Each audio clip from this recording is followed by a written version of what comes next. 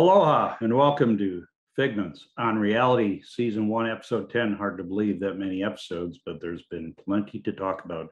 And I've got more today. A reminder that my commentary is intended to be apolitical or at least non-political and avoid vitriol, even though I've expressed some pretty strong opinions.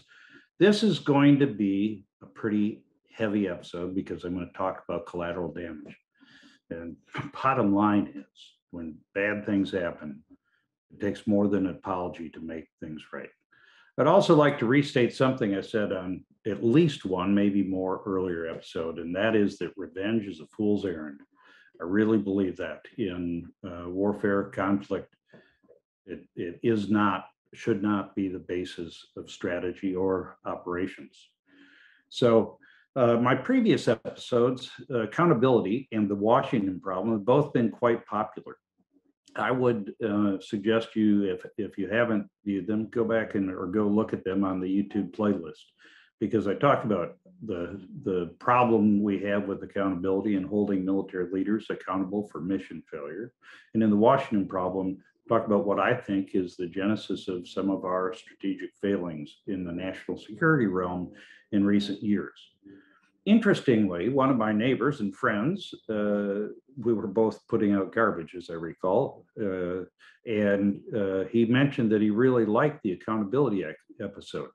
He did not have any military background, just business, but he talked about how he found it very applicable to the business world as well, and he had shared it with business colleagues and contacts.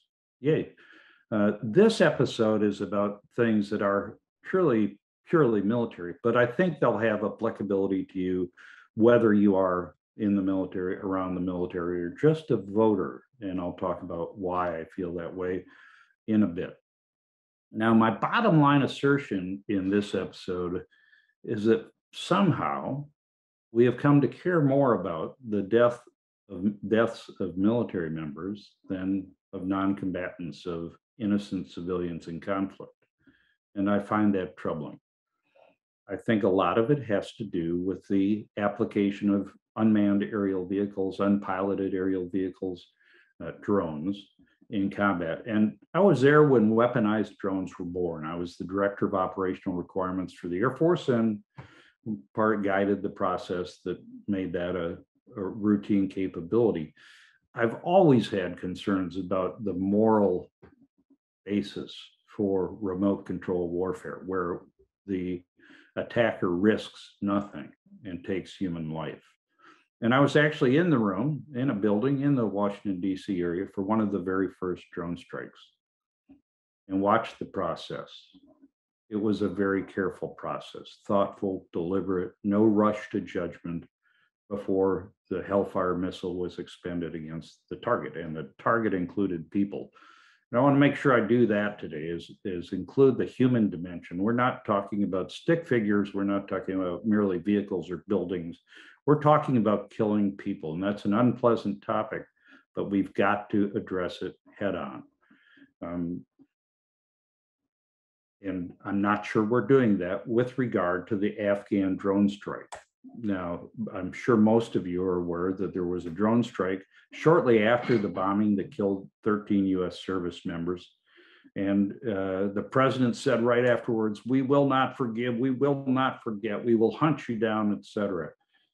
Again, revenge, in my mind, is the wrong approach. So not politically, just morally, I'm troubled by that approach. And he's not the first president of any party to take such a vengeful approach to something bad that's happened to the U.S., but it can't be the basis for strategy or operations. This drone strike was initially cited as righteous, and then a review showed that those killed had nothing to do with ISIS-K. They were civilians, including an Afghan who worked for a U.S. aid organization and up to 9 other members of his family, including children. Not so righteous. And what did we get for that? We got a couple of apologies saying, "Gee, we're sorry," by Zoom. Admiral, now Mr. Kirby, you're listening to General McKenzie, the commander of U.S. Central Command, and I've got to be judgmental in this case. I found both the chairman of the Joint Chiefs of Staff and General McKenzie's apologies tepid. We're sorry, kind of bad things happen in war, and bad things do happen in war. Don't get me wrong, but that's not an explanation. It's merely an apology, and I think it's very important for the U.S. to provide an actual explanation of what happened, how it happened, and what we'll do to prevent it. Warfare will never be without tragedy, without loss of human life. But we owe an explanation. And we're told that multiple investigations are ongoing, one within the Air Force, so perhaps it was an Air Force drone, and the other by the DoD IG. And those investigations are going to examine if procedures were followed, should anybody be blamed, held accountable, but they're not going to offer an explanation. If the DoD IG has the targeting guidance and the rules of engagement in front of them, they're going to say they were followed or weren't followed, and then report that finding to the public. I don't think that's good enough. I think that we owe a detailed explanation. And punishing somebody doesn't take the place of that. We need to be reminded of just how tragic this situation and of the nature of the death. Here's a picture from Associated Press. To the right on your screen is the vehicle that was hit. There were 10 people in or around that vehicle, apparently. Imagine how they died. Go ahead, suck it up and think about it. This was not tidy. They weren't killed by the Kinka. They were blown apart. We owe an explanation. And if we don't, there's going to be more collateral damage. And I don't mean incidents like this. I mean to the United States reputation. Again, we have to defend our national interests and our country. But we need to do better than this. And if we don't address it, as I said, there'll be damage to our image and our credibility worldwide. There may be punishments, but absent the truth, the full truth, they don't do much. There may be reparations. The family may get some token payment, could be a lot of money or a little money, but that doesn't replace the truth that's needed for closure. And the entire world, I imagine, wants to know, how could such a technologically sophisticated military make such a tragic mistake? Now, I can tell you, those mistakes happen in war, and that's part of the explanation. And I'm not apologetic for that, but we made a mistake, and we need to give the whole truth and nothing but the truth. Now, yes, I'm a civilian journalist, citizen journalist, as Jay Fidel of Think Tech likes to say, and I can sit here and opine, but I actually have some experience in this realm, and I would like to share that experience with you. In 1999, I commanded the 31st Air Expeditionary Wing at Aviano Air Base, Italy, as a 1-star during the air war over Serbia, the war to stop ethnic cleansing in Kosovo. And we had a similar incident. And I get to explain it. So in April of 99, we had some pilots flying F-16s, and they witnessed some acts of ethnic cleansing and saw a convoy that appeared military from the altitude they were allowed to operate at based upon rules of engagement intended to protect our forces. And they expended several 500-pound laser-guided bombs. And in the end, concerns became apparent within the formation, and they terminated the attacks to sort it out. The Serbs took advantage of this situation and took media to the scene of the attacks and showed civilian casualties. And there were civilian casualties. There's no doubt about it. There was some doubt about the nature of all of the civilian casualties, but in any case, there were. So the NATO response initially was pretty clumsy and the message garbled, but eventually there was a full accounting. And and I participated in that. That didn't make the victims any less dead, but it did demonstrate to the public that we were taking every possible measure to protect civilian lives while accomplishing our mission. And what had become quite a big global controversy was much less of a controversy now. Now, this wasn't the only collateral damage incident during the Kosovo War. There were several others. Many of you may remember the bombing of the Chinese embassy, accidental, using the wrong coordinates. And there was a full accounting in that too. That was after this. But generally, NATO's handling of collateral damage incidents was proper and effective. And I'm not talking about spin. I'm talking about telling the truth. And so let me tell you a little bit from my perspective what happened there. I was actually in my quarters, putting on my boots, and I can go right back to this memory, tying my right boot as I looked up at the TV and saw excerpts on CNN or clips from Serbia on CNN of the civilian casualties. And I knew right then that I probably wasn't going to fly my combat mission that night because as the commander, I'd be busy. And so I went into work and we began gathering what we knew about it. And it wasn't clear because war is complicated. The fog of war is a real thing. And there were several flights involved. We got the data we could from the pilots and their mission tapes and began putting it together to build a more complete picture of what had happened. And that was difficult. It was a big team effort. We started gathering facts. I sent in what upon further review wasn't the best decision I made. I sent the audio tape of one of my pilots conducting a mission who saw the Serbs burning Kosovar Muslim homes and acted upon that, struck some regular or irregular forces, we didn't know which, that were conducting this ethnic cleansing. And to me, it was compelling. Now, I've been flying in the same area. I've done the same things, same kind of mission as this pilot. And to me, it was compelling. He did a great job. He was very careful. And frankly, we took far more risk during that war to avoid civilian casualties than to kill military targets. Okay.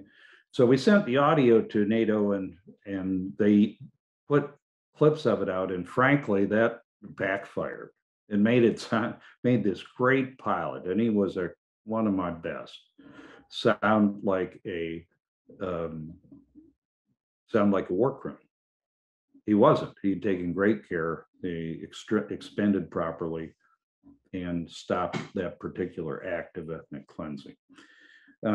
So there was a large kerfuffle, and some NATO members, as I recall, were even thinking about withdrawing from this coalition effort against Milosevic and his Serb government. And eventually it got so bad that General Wes Clark, the EUCOM and NATO commander, came to Aviano and said, Dan, I'm always in trouble when somebody calls me Dan. I need you to come to Brussels and explain this to the media. Now, remember, I'm commanding a very large wing in combat. We're still flying combat operations, but it was important enough to the NATO commander to pull me away from that to come give a full explanation. And we did. This was a team effort. I was the talking head, and so the most visible point of it, but many people put together the facts as well as we could so that we could give a full explanation. And I went up to NATO and did that after 2+ days and nights, 24/7 of gathering the information and putting together as much of a story as we could. And then I went to NATO, and I had on the screen earlier, if you search NATO speech by Brigadier General Daniel Leaf, that was me, you can find the full script of that speech and you'll see what I'm talking about. But the bottom line is we wanted to give the public as much as we knew and describe it in an understandable way for the public.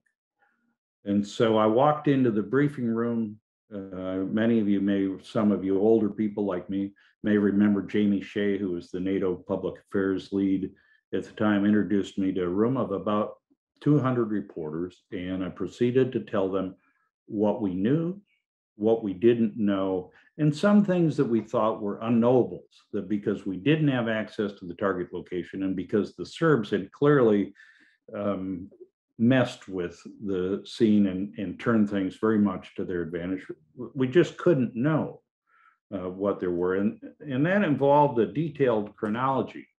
And we put that up on the screen with everything that happened. We're not going to go through this today if there isn't time or perhaps interest, but everything that happened. And we even added imagery of one of the attacks on the screen, and we talked through it. And in the end, we acknowledged civilian deaths. That doesn't make them any less dead, but we acknowledged them and took responsibility for them and talked about how we'd address that to try to avoid that happening again. You can never fully avoid it. War is as terrible as you can imagine. Speaking of that, if you want to truly understand the nature of warfare, I highly recommend the book With the Old Breed by E.B. Sledge, the best, most gritty presentation of the realities of combat I've ever read. Fortunately, I'd read it before this, so that gave me some sense of how to portray this. So we told the story and the issue went away. I recall watching a CNN report who said this issue that had gone on for 5 days was now closed. And I felt good about that. It meant I'd done my job with the help of many others. And another reason I felt good about it is at some point at the end of a conflict, you have to reconcile, sometimes in the middle of a conflict. And you can't do that without truth. That's why they're often called truth and reconciliation commissions. Google that for more on that important work that goes on around the world during and after conflicts. So that job was done. A brief break because I need a breath. I need to get ready for the next part, which is going to be pretty heavy, and tell you that I will be giving another baseball show on Figments, the power of imagination, which is going to be much more lighthearted than this discussion, with my buddy and the math whiz, Air Force Colonel retired Ross Rowley. He's happy because his Cardinals won 16 straight. I'm happy because it doesn't matter that much, as my Brewers clinched the NL Central yesterday. So some more fun there, but let's get back to the hard stuff. As I got ready for this episode, it made me think beyond this particular drone strike and its aftermath, and think about the nature of war. And that's why I gave you my bottom line up front, which is it feels to me that we've come to care more about combatant deaths than non-combatant deaths. And frankly, I don't think that's a good thing. Now, there always have been, as far as I know, civilian deaths in conflict. And that is not going to be something we can avoid. The narrative, I think, changed, though, during World War II, when they occurred on a much grander isn't the right word, larger scale. And that started with the Japanese bombing of China, of population centers in China. And it continued in our US and Allied strategic bombing of Europe and the bombing of Japan, not only the 2 atomic attacks, but there were specific attacks executed with full knowledge that most of the human consequence would fall upon the civilian population. It continued in the Korean War, and in fact, maybe to a greater extent per capita, if you will, during the Korean War, when it was as much as 15% of the North Korean population, civilian population, may have been killed in US bombing of population centers that started out intended to hit military targets and expanded to purely civilian targets, with up to 85% of the cities destroyed. Less of a factor in the Vietnam War, though there were civilian casualties clearly there from U.S. bombing. The point I'd make is there were always discussions about the morality of this on the U.S. and Brit side in World War II. A lot of discussions between MacArthur and his Air Force leaders during the Korean War, but it happened nonetheless, and it became normalized. Now, in recent years, we've gotten so precise and so capable that the combatant casualties have decreased. I mean, we lost, I think, 2,317 men and women, US, in Afghanistan conflict, but that's not a big number if you look back at casualties in other wars.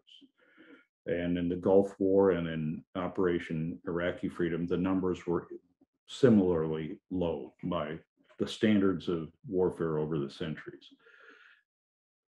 So they're kind of magnified, and we pay attention with our yellow ribbon mindset to the soldiers, sailors, airmen, Marines that we've lost, and we should. It's regrettable, and it's a tremendous sacrifice by the military members and by their family.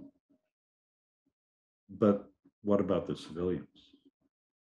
Up to 100,000 Afghan civilians may have been killed in the fighting over the last 20 years. Now, we didn't kill them all. We didn't even kill a majority of them, but they're no less dead. And we need to think about that. And in my mind, as we make the decision on whether or not we go to war, we have to be even more careful. When the large burden of the human cost, a disproportionately large burden, is likely to fall on the civilian populace, the non-combatants, we should be even more reluctant to apply military force. And when I say war, I'm not just talking about full-blown invading a country or being invaded by a country warfare, because we have gotten to a point with our over-the-horizon capabilities that the military likes to tout, drone warfare and other capabilities, where we can initiate conflict, lethal conflict that kills people and is likely going to kill civilians just because that's the way it is. We've got to be more careful about that, more thoughtful, and consider the moral element of it. And we need to avoid playing our explanations to the public as the apologies that I would deem as tepid of this Afghanistan drone strike did. You know, we're trying to get rid of the bad news, not to explain it, and play the public, and that's offensive to me in a personal sense, but it's also not very effective. And whether you're on the right, left, or the middle, you can find plenty on Facebook that demeans the American public's awareness. Well, the government and the military have an obligation to educate them, and that includes education on how bad war is and how things like this happen. They need to be educated too, because they have a piece of it. And back to accountability, which have direct business implications and applications. This collateral damage has direct applicability to every American of voting age, whether they vote or not. Because we elect the leaders who choose to enter conflict. And we should be educated in it. Now, I'm educated from my life and what war is like, but the average American isn't. And if we just show videos of everything going right on our side, then we're not educating the public. War is messy and dirty, and unintended consequences are going to occur, and we should explain that to the public. So, what would I do? This episode caused me to do a lot of reflection about my experience in warfare. And it doesn't cause me post-traumatic stress.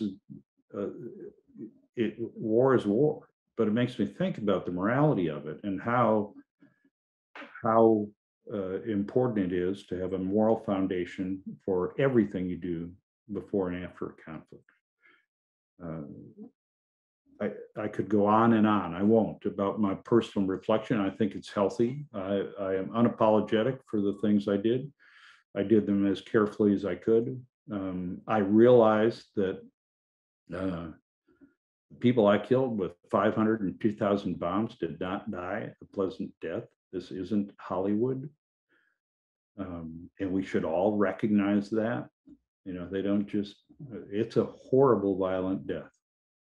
Now, they were in some cases doing ethnic cleansing and they had to be stopped, but they were still fathers and sons, and they died, and I killed them. We need to know that the cause is important enough to do that.